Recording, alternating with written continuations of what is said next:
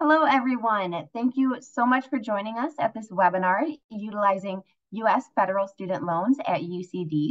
My name is Bridie Troy, and I work in the North America Global Center in Admissions and Financial Aid.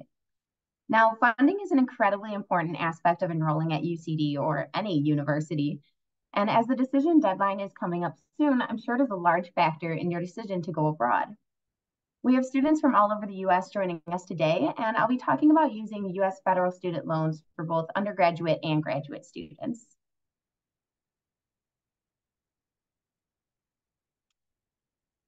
So today we are going to talk about the process of applying for and receiving your U.S. federal student loan money while in Dublin. First, we'll discuss the various types of federal loans that are available to undergraduate and graduate students. The types of loan and eligibility amounts will vary based on a student's dependency status. I'm sure many of you are aware that there have been some complications with the rollout of the new FAFSA from the U.S. Department of Education. This is affecting every university that certifies federal loans, so we will touch on how this will impact your financial aid application and when to expect your cost of attendance letters, which outline how much you can borrow and your expected expenses. We will touch upon how the loan disbursements work, when you will be getting your funds, and finally, the question that I'm sure is on many of your minds, how to apply for U.S. financial aid at UCD. So if we have any Canadian students in the audience today, please note that UCD does accept Canadian provincial loans. It is best to reach out to your specific province's student aid department to learn more about these loans and how to apply. They may require you to submit additional documentation to confirm your status as a UCD student, and any of these documents can be sent to federalaid@ucd.ie. So to start, we are talking about federal student aid, U.S. financial aid, student loans. These are kind of umbrella terms. So I'd like to outline exactly what aid you can use at UCD. So at UCD, and really any university outside the U.S. that accepts federal loans, students generally use the following types of U.S. financial aid. There are subsidized loans. These are only available for undergraduate students. Unsubsidized loans, which can be borrowed by any level student. And Parent Plus or Graduate Plus loans, depending on your level, undergrad or graduate. Subsidized loans are available for undergraduate students with financial need. With a subsidized loan, the U.S. Department of Education pays the interest on the loan while the student is in school and for the first 6 months after graduating. Unsubsidized loans are available for undergraduate or graduate students, regardless of financial need. The student is responsible for paying the interest on this type of loan right away. If you choose not to pay the interest while you are in school, your interest will accrue or accumulate and be capitalized. That is, your interest will be added to the principal amount of your loan for you to pay back upon graduation. Direct Plus loans are for eligible parents or graduate students and are generally borrowed after the student has maximized the amount of subsidized and unsubsidized loans that they can borrow. These are also federal loans, so like the aforementioned loan types, the U.S. Department of Education is your lender. For undergraduate students, their parent would be the borrower of a PLUS loan and the loan is in the parent's name. For graduate students, the student is the borrower and the loan is in their own name. The maximum PLUS loan amount that a student can receive is the cost of attendance, which we will go over in a little bit, minus any other financial aid received, for example, scholarships or alternate loans. Also, the parent or graduate student should not have an adverse credit history. A credit check will be conducted when you apply for this loan. If you have an adverse credit history, you might still be eligible for a PLUS loan, but there will be additional requirements. And I recommend that you reach out to the Federal Aid Office for more information if this applies to you. Now, everybody should be aware that international schools cannot participate in the U.S. Department of Education's grant programs. So you will not be able to obtain a federal Pell Grant to get your degree at an international school.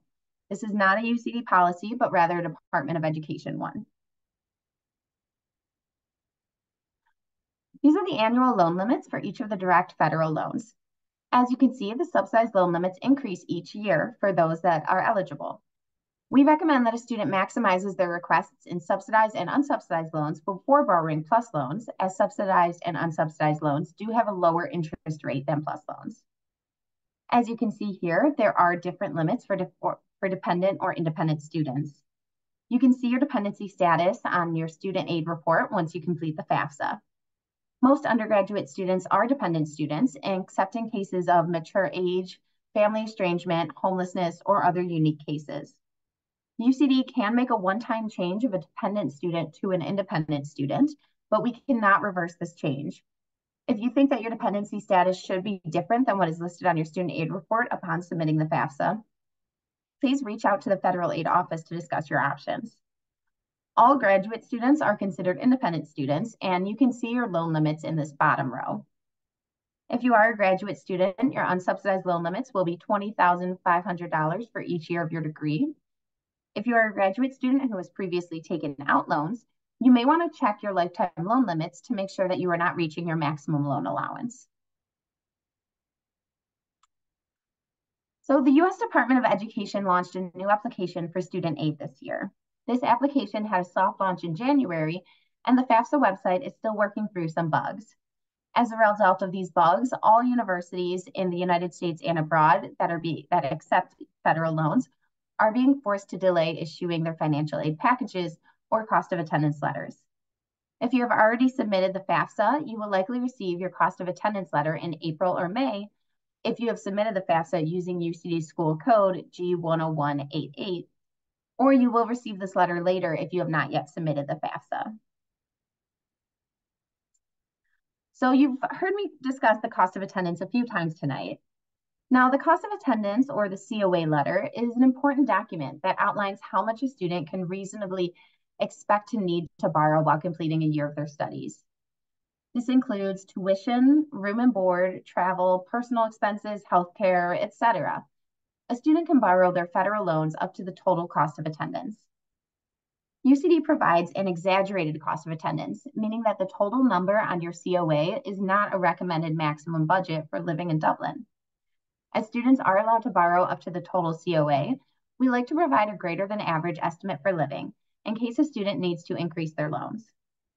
For example, this was helpful post-COVID as people around the world felt the effects of inflation and students were able to increase their loan requests for the second semester.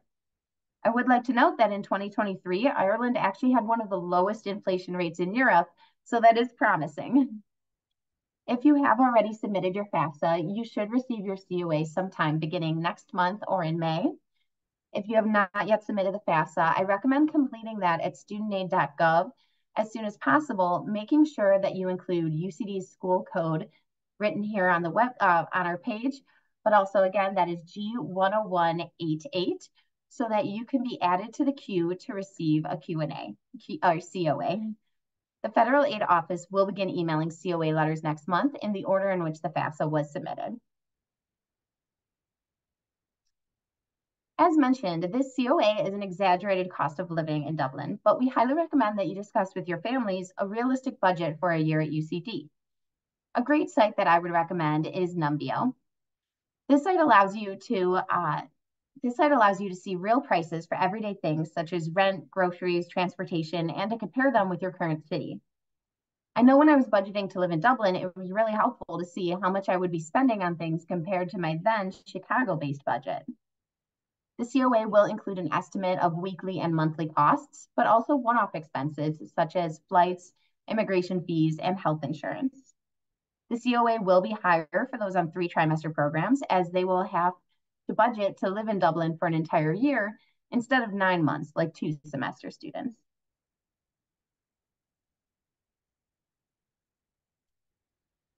We calculate the COA by taking your tuition and program fees as listed in your offer letter, adding in the estimated living expenses and essential costs as shown in the last slide, and then subtracting any scholarships or outside financial aid. If you are receiving a scholarship from UCD that is listed on your offer letter, then we will include this in your COA.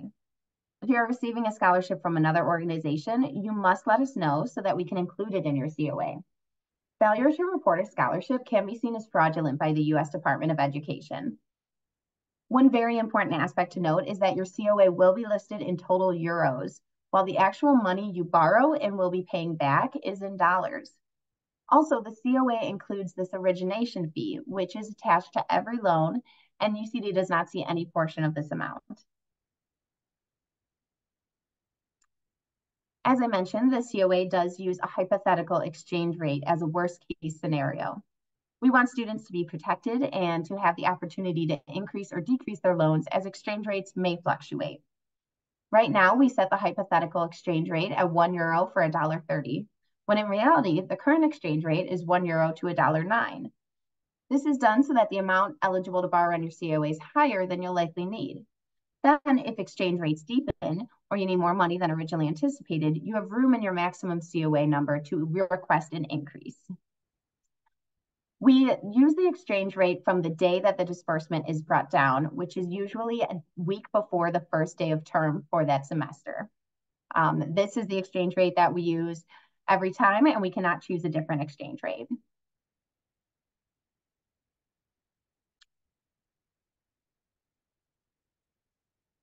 Sorry. The total amount that you request will be listed in dollars, with 50% of the dollar amount distributed in September and 50% distributed in January. If you're a graduate student on a 3-trimester program, this will be 1/3 in September, 1/3 in January, and 1/3 in May. We cannot disperse the loan money any earlier than the first day of term or orientation. So if you have expenses such as rent that will be due before September, I recommend budgeting and preparing to pay out of pocket until the first disbursement. You may notice that these disbursement schedule notes the net loan that will be dispersed. This is the amount of money that you are receiving after the origination fee has been taken. So it will be lower than your total gross loan amount, which is the amount that you will have to pay back upon graduation. This is a sample disbursement summary. If you look at the disbursement amount for September and January, you can see that the same amount in dollars was dispersed each semester at 50% of the total requested. However, because of the difference in exchange rates in September and January, the student received a slightly different amount in their account each semester. The U.S. Department of Education will send us 50% of your total loan amount for the first semester, or 33% if you are on a 3-trimester course. Legally, we must distribute these loans in the following order. We will pay 50% of tuition.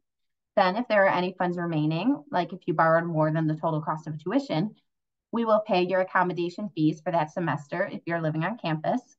Then, if there are any funds remaining after that, we will refund any remaining money that you borrowed to the student's Irish bank account. Students can open an Irish bank account in person on campus in September.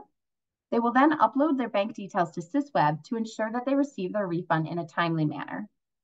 A step-by-step guide to this is in the Federal Aid Handbook on pages 17 to 19 that you can access via the QR code here and at the end of the presentation. The U.S. Department of Education loans this money to students for living expenses and tuition in Dublin, which is why we recommend receiving it in your Dublin-based bank account. You can use an American bank account to receive your loan refund, but we really do not recommend it. The Department of Education sends us your loan amount in dollars, which we then convert to euros before refunding it to you. If you are having your money sent to an American bank account, then the bank will convert these euros back to dollars. You are then dealing with an exchange rate twice, as well as any international fees.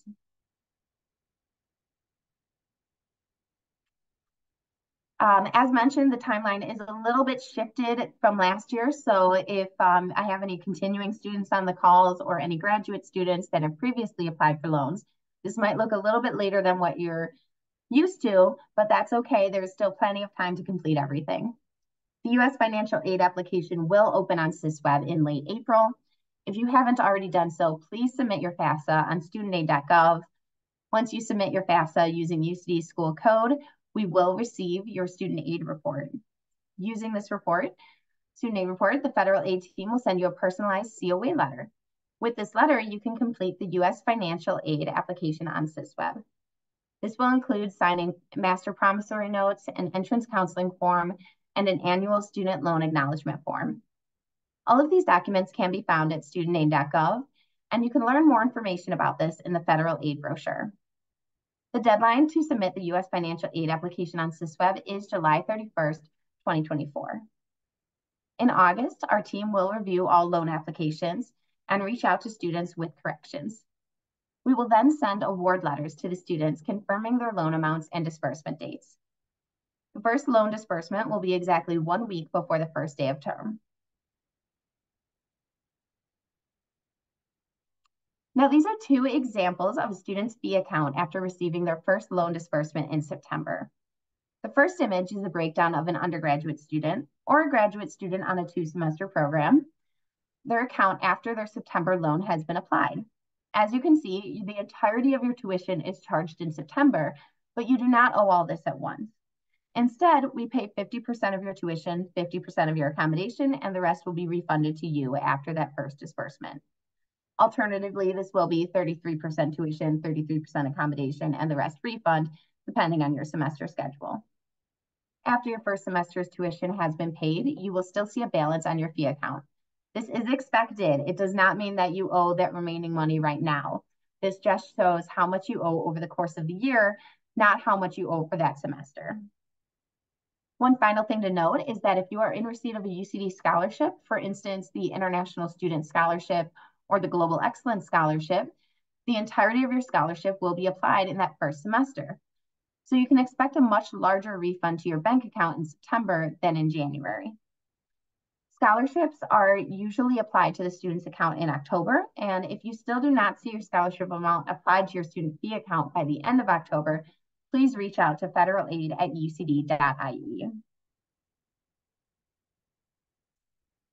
U.S. financial aid is not the only source of funding outside of self-funding for U.S. students. UCD also accepts the GI Bill and veterans benefits for most programs. If you are interested in using military benefits at UCD, please reach out to the Federal Aid Office to discuss your options. UCD does accept 529 savings plans. It is up to the student, however, to contact their 529 plan provider to make sure that these funds can be used internationally. Students can also use private loans at UCD. UCD does not recommend a specific provider, but we have had students use providers such as Sallie Mae and Ernest Navient in the past. I would recommend maximizing your federal loans before requesting private loans if possible, as federal loans tend to have lower interest rate than private loans. So we are just about to begin our Q&A section, but I'd like to start with addressing some of the most common questions that we receive. One of the main questions that we hear is this: I'm a parent. Can UCD contact me instead of my student about their loans? Unfortunately, EU data privacy regulations prevent us from disclosing any personal information about a student's account with anybody other than the student. We always recommend that the student email us directly with any questions or concerns about their account. They are free to CC you in these communications, at which point we would legally reply all and you would be included in the conversation. I mentioned this earlier, but it is a very important date. The U.S. financial aid application will open on SysWeb in late April. I know some students have already tried to start an application, but you have not yet been able. You may apply from April once we start sending out those cost of attendance letters. The deadline to apply for U.S. financial aid on SysWeb in time for the first disbursement is July 31st, 2024. Now, it is possible to apply for loans after this date, but your disbursement might be delayed. Finally, you are able to adjust your loan request throughout the year. If you reach the end of your first semester and realize that you overestimated how much you would spend, you can email us to request a smaller loan in January. Likewise, if you have not already requested the maximum loan amount and you find that you need more funds, you can email us to increase your request up to the total cost of attendance. With that, I will say thank you so much for tuning in today. Please reach out to us with any further questions. On the right, you will see some great resources for learning more about federal aid. You can scan the QR code for the Federal Aid Handbook, which is a great resource and can answer most of your questions about applying for U.S. financial aid at UCD.